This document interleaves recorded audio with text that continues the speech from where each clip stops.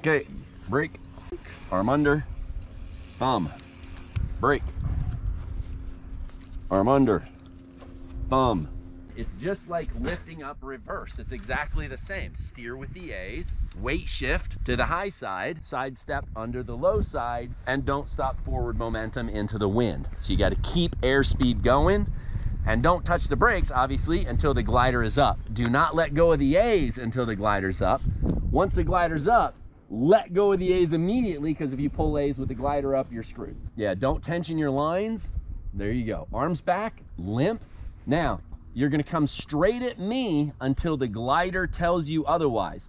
The second that glider turns, because if the wind's coming this way, the glider's gonna weather vane that way. You need to run exactly away from your glider. So if it turns behind you, just keep running exactly away from it. Okay, bring it.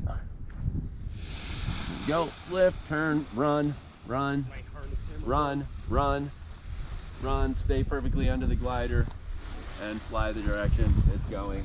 Full brakes, full brakes, full brakes, hold half a step.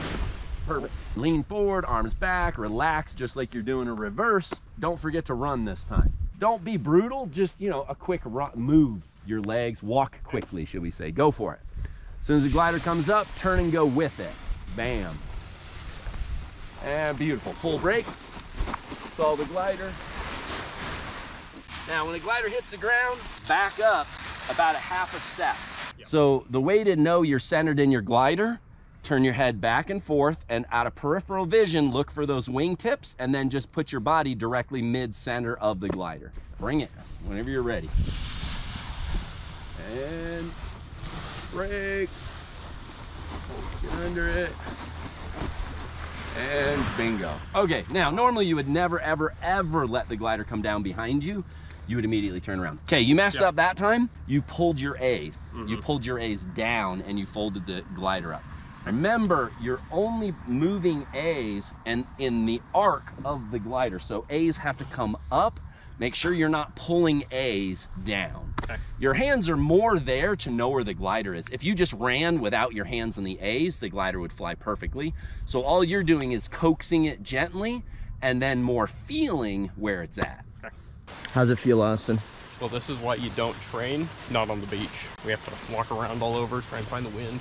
For all of how many seconds of practice? Oh, we're up to 10 maybe? 10 seconds? 10 seconds of practice. Yeah. We've been out here for 7 minutes. Yep.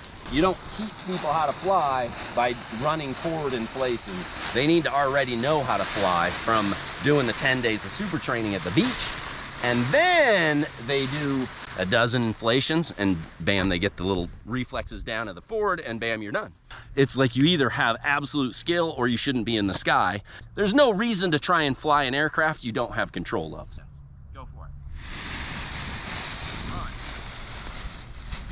Big side step under it. Run, run, run, run. There you go. Fly the glider where you want it. And turn around. You want to maintain about a 6-7 mile an hour airspeed. So we have about 2 mile an hour of wind, which means you need to keep moving at least 4 or 5 miles an hour. And you can see once the glider's up, and even bringing the glider up, all the skill is already there. The base of skill has been built in from hours and hours and hours and hours of glider control at the beach. And stop, stop. And don't ever pull the lines. Don't pull against the lines. Now, without a motor, it doesn't matter too much, but with a motor, it's important that you can accelerate the weight of you and the motor before you then have to load the glider. So you don't start at the edge of the lines, you back up and get your body moving so that you've already got the weight of your body and the motor moving before you then have to load the glider.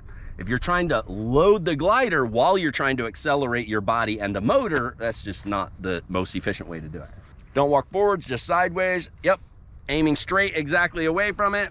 The wind is now this way, so he's gonna be launching in a crosswind, but you have to start exactly the way your glider's pointed. As soon as the glider comes up, it's probably gonna turn that way, so you just turn and go right along with it. Arms down, totally relaxed. Lean forward and bring it. Run, lift, lift, lift, lift. And you blew along. You let go of the A's way too soon, and then you pull brake when the glider was behind you. Lift, lift, lift, lift, run. Run, hands up. Keep it, yeah. Loaded but gentle. Turn left, run left. Turn, run, hands up, run, hands up, run. So remember, airspeed is your number one. If you don't have airspeed, it don't matter what you do, you're done. Yep. As the gliders literally, it's weather vaning into the wind, and so it will actually turn, and you just keep running the direction the glider's facing, and it'll always point you into the wind. Once you have the loading, you can avoid obstacles from there, but make sure you don't let go of A's until that glider is up, or it has enough energy that it's gonna be up. So if it's shooting up really fast, you might let go at like 75 degrees, but only if it's coming up real fast. All right, straight at me till the wind tells you otherwise. Relax those arms, keep the arms backwards, and remember the airspeed. If you've got good loading, you can slow down. But if you don't have the loading, you better run your butt off. Bring it straight at me till the glider tells you otherwise. Run, run, run, run. Lift, lift, lift the A's. Bing, run, run, keep going. Notice he just ran in a half circle because he launched downwind. Then the glider weather vaned into the wind and he turned and he went with it. You don't get those reflexes and skills in 6 seconds of practice. You get it from hours and hours and hours and hours of training at the beach. It's the only way you're gonna get 25 to 60 to 80 hours of practice controlling the glider. I mean, look at that.